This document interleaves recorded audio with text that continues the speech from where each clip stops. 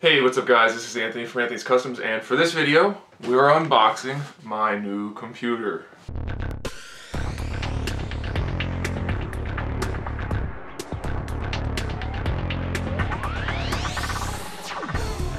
Okay, so you guys know I've been trying to get some new technology going, some upgrades and things. We've got the camera on order. It's on its way here. It's not here yet, unfortunately, so I'm still using my old camera. I did get my new lighting in. This is the first time I've used the studio lighting in this room, so I don't know how it's going to turn out. Hopefully it's good, but it's definitely going to be good for the reviews, so look forward to that. And to go with those things, I got a new computer, which is a nice new laptop, and it is by far the most expensive computer I've ever gotten, so I'm really excited to get this thing opened up. So let's do that, and we'll talk about it a little bit. I think I've never opened one of these before, because this is kind of unique packaging. It's like a cardboard shipper right outside the regular packaging. It looks like I'm supposed to just cut it open on the bottom. Again, don't use this kind of knife to open your packages. It's not a good idea, but it's the knife I have in this room, and bringing another knife into this room is just way too much effort. So we're going to keep using the wrong kind of knife and hope that you guys don't witness me lose a finger on camera. Well, it might be good for views. It's probably not the best situation for me. So let's see if we can get this open now. It helps also if you actually cut the tape. So let's cut that tape. So this computer is a laptop, obviously, but I got one that is basically going to be able to do everything I need out of a computer, whether it's gaming or processing or editing. Anything I need to do, I should be able to do it with this. It's got basically the best I could get without going crazy expensive. We don't need to talk about specifics in terms of money, but this one should be more than sufficient without spending as much as a new car. Because you can keep going up and up and up and up, of course, so you have to limit yourself somewhere. For those of you curious, it is an Alienware, and no, I'm not sponsored by Dell or Alienware at this point. However, if they were so inclined, I might be willing to work with them for that. Alright, let's get this opened up. The handle needs to get tucked in. And a little bit of a dent here on the bottom. I'm sure it's not going to be an issue, but with expensive purchases like this, I'm already a little bit of a paranoid person, so I'm a little bit worried always that something might be a problem. So it looks like, I don't know if you guys have ever opened one of these, I haven't. This is just padding to keep everything in place, and it looks like the machine is just sitting here nicely in this presentation, which is pretty cool. I have to say, you guys know I'm a Halo fan, and this has a very Halo-esque vibe to it. I've got some schmutz on here, but I think that's probably just from the foam, so I should be able to clean that off. Let's pull the computer out. I don't know. The best way to do that would probably be to take this out first. So let's see what's in here. So this is a giant power brick, which is actually probably underpowered. This one's a 180.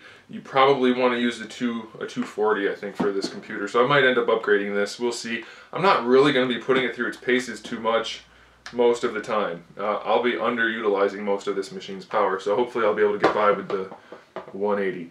It is a 17-inch laptop, because I wanted to get the better screen and the bigger size and the full keyboard. I'm trying to figure out the best way to get this out of here. It has a 6th gen Core i7 processor, which runs at 2.5 megahertz with 3.5 with the turbo boost. So that should be more than enough. I know I can get better if I get a PC, like a desktop computer, but I do most of my work on the couch.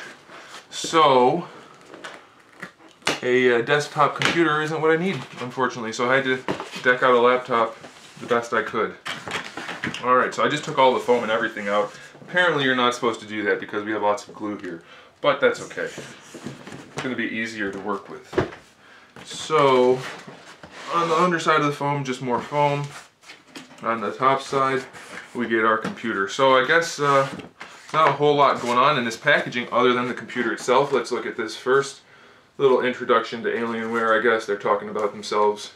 And I don't care, because I care about the computer.